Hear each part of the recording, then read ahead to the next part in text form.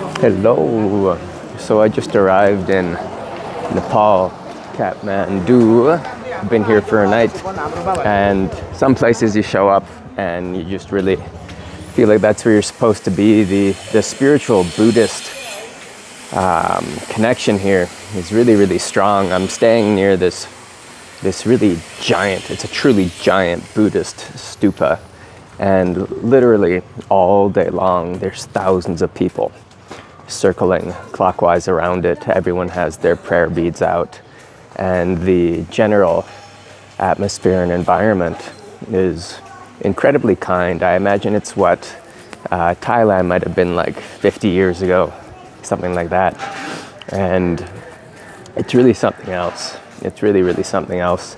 So just being here in the environment from the perspective of practice and the spiritual side of things, maybe it's because I'm so close to the stupa, the hotel I had last night, but there's a very natural defabricating process that occurs, this very releasing type intent of the Buddhistic way of practicing.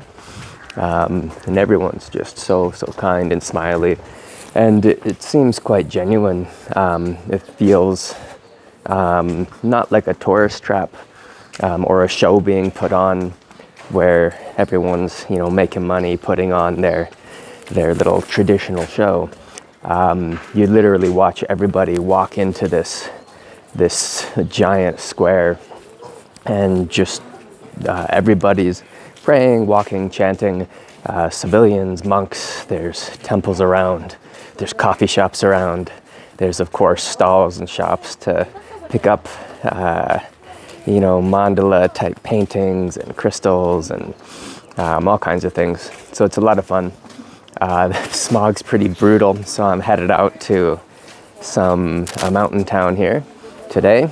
And I'm definitely a solitary creature, and I'm looking forward to being a little more rural and getting some practice in. So anyway, little update for those of you that are following.